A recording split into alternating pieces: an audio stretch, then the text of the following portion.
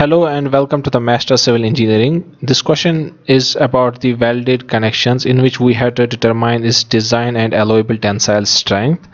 The question is shown above, which states that a L5 cross 5 cross 5 by 8 is welded to a gusset plate as shown in figure.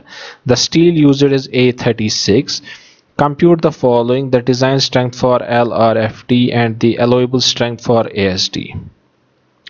First, to solve the question, we need to have some properties of this angle section. From AISC Steel Construction Manual, properties of this angle section are: gross area is equal to 5.9 inch square, distance from centroid of connected area to the plane of the connection is equal to 1.47 inch, length of connection is given in the question as 5 inch, shear lag factor is given as 1 minus x bar divided by L, which is equal to 1 minus 1.47 divided by 5, which is equal to 0.706.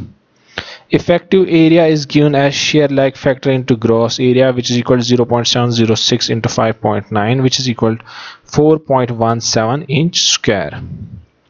The properties of A36 steel are: yield strength is equal to 36 ksi, ultimate strength is equal to 58 ksi. Nominal strength in yielding for this angle section is given as yield strength into gross sectional area, which is equal to 36 into 5.9, which is equal to 212.4 kips.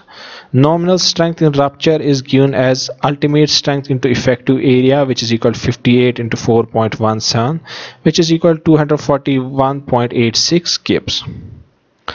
For LRFD, the design strength based on yielding is given as resistance factor in yielding into nominal strength in yielding, which is equal to 0.9 into 212.4, which is equal to 191.2 kips. Design strength based on rupture is given as a resistance factor in rupture into nominal strength in rupture, which is equal to 0.75 into 241.86, which is equal to 181.4 kips. We can see that the strength in rupture is smaller of the above two values. It controls the design. Therefore, the design strength of section for LRFD is 181.4 kips. For ASD, the allowable strength based on yielding is given as nominal strength in yielding divided by safety factor in yielding, which is equal to 212.4 divided by 1.67, which is equal to 127.2 kips. Allowable strength based on rupture is given as nominal strength in rupture divided by safety factor in rupture, which is equal to 41.86 divided by 2, which is equal to 120.9 kips.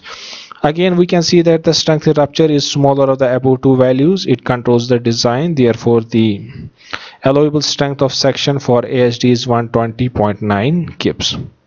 This represents a procedure how can we calculate the design and allowable tensile strength in case of welded connections. Hope you guys learned something from this video, and if you find this video helpful, please subscribe to my channel and share this video. Thanks for watching and see you in the next video.